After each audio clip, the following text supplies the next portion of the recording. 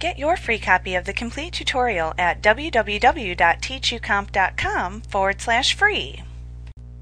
Another neat filter that you can use with images is Correct Camera Distortion, which corrects many different distortions that can happen when taking photos.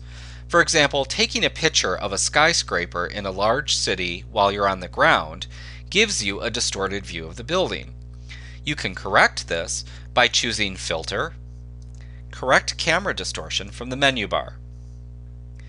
Now, in the Correct Camera Distortion dialog box, you'll first want to make sure that you have the Preview button already selected if it's not, and this will allow you to see your results as you make changes.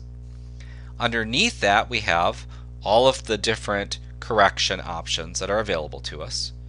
And then underneath the Preview pane, we have a button for Show the Grid, so you can toggle that on or off to show that grid. And of course, you also have a color picker so that you can adjust the color of the grid if you'd like to as well. Now, under the different camera distortion options, we have first off Remove Distortion, and this is for correcting a couple of different distortions. First is called Lens Barrel, which is a bloated image in the middle caused by wide-angle lenses.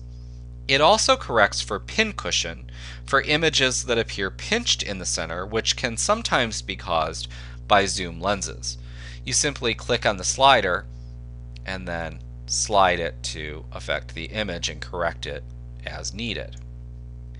Underneath that, we have the Vignette area, and this adjusts the lightening and darkening around edges of photos caused by poor lens shading.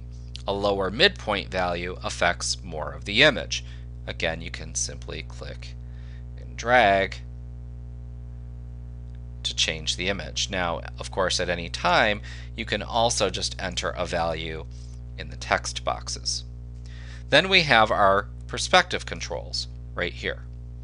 Vertical perspective allows you to correct distorted perspectives caused from a tilted camera, and horizontal perspective allows you to correct for blurs caused by the subject or camera moving.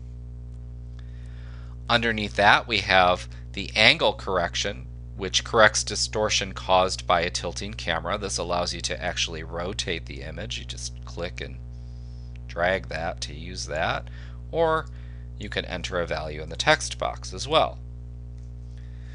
And then underneath that, we have edge extension. And the edge extension allows you to fit your image to scale after correcting your perspective. So let's go up and change this image, and we're going to affect the vertical perspective. We'll click on the slider and drag it to the left, and you'll see the perspective change. After we've done that, we'll go ahead and click on Edge Extension and drag that out.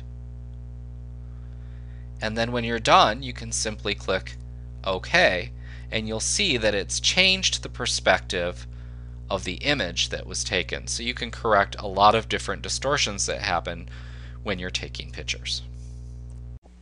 Like what you see? Pick up your free copy of the complete tutorial at www.teachucomp.com/free.